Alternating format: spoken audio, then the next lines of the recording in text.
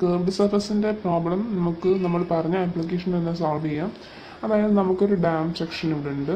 ആ dam സെക്ഷൻ്റെ inner side കർവിക്കലാണ്. ആ കർവിൻ്റെ equation വന്നിട്ടുണ്ട് y = x²/9. നമ്മളത് പറഞ്ഞിട്ടുണ്ട് ഡാമിൻ്റെ സെക്ഷൻ ടോട്ടൽ റീറ്റെയിൻ ചെയ്യുന്ന വെള്ളത്തിൻ്റെ ഹൈറ്റ് എന്ന് പറയുന്നത് 10 മീറ്റർ. യൂണിറ്റി ആയിട്ട് വിട്ടെടുക്കാം.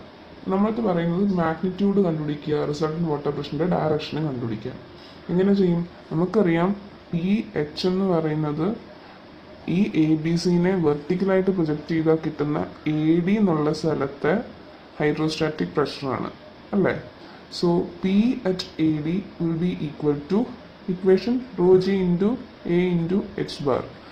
റോ വെള്ളമാണ് റീറ്റെയിൻ ചെയ്യുന്നത്. So obviously 1000 into G 9.81 into area of AD. AD എന്ന് പറയുന്നത് ഒരു വെർട്ടിക്കൽ പ്ലേറ്റ് ആണല്ലോ. ഈ കേർവ്ഡ് സർഫസിനെ നമ്മൾ വെർട്ടിക്കലി പ്രൊജക്ട് ചെയ്യുമ്പോൾ ഒരു റെക്ടാങ്കുലർ സർഫസ് ആയിരിക്കും കിട്ടുക.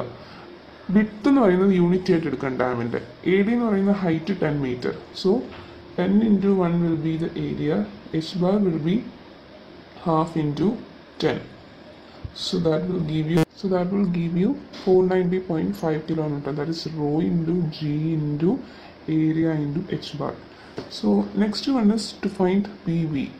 PV കണ്ടുപിടിക്കണമെങ്കിൽ ABCD എന്നുള്ള പോർഷനിൽ ഉള്ള ലിക്വിഡിൻ്റെ വെയിറ്റ് എടുക്കണം. അതിന് ABCD എന്നുള്ള പോർഷൻ്റെ ഏരിയ അറിയണം. That is weight of water supported by the curve ABCDA. That is equal to rho G into area of the figure ABCD into width. Width നമുക്കറിയാം. വിഡ്ത്ത് എത്ര? 1 metre. So area of ABCD ആണ് ഇനി അടുത്ത് കണ്ടുപിടിക്കേണ്ടത്. ഇവിടെ നമ്മളൊരു ചെറിയ elementary strip എടുക്കുകയാണ് of width approximately dy and the lateral length is x. So ആ സ്ട്രിപ്പിൻ്റെ എലമെൻ്ററി ഏരിയ എന്താണ്? x into dy. So total ഇങ്ങനെയുള്ള കുറേ സ്ട്രിപ്പുകൾ A തൊട്ട് D വരെ വയ്ക്കുമ്പോഴാണല്ലോ നമുക്ക് ആ മൊത്തം കർവിൻ്റെ ഏരിയ കിട്ടുക. ABCD എന്നുള്ള കർവിൻ്റെ ഏരിയ കിട്ടുക. സോ x into dy-നെ നമുക്ക് ഇൻ്റഗ്രേറ്റ് ചെയ്യണം from 0 to 10. That is y varies from 0 to 10. എക്സിനെ നമുക്ക് ഇൻ്റഗ്രേറ്റ് ചെയ്യാൻ വേറെ മാർഗ്ഗമൊന്നുമില്ല. ഒരു മാർഗ്ഗമേ ഉള്ളൂ, വൈയുടെ ടേംസിലാക്കുക. What is X in terms of y? Root of 9y. That is equal to integral 0 to 10 3 into root y dy. That is equal to rho into G into 1 meter width into integral 0 to 10 3 root y dy.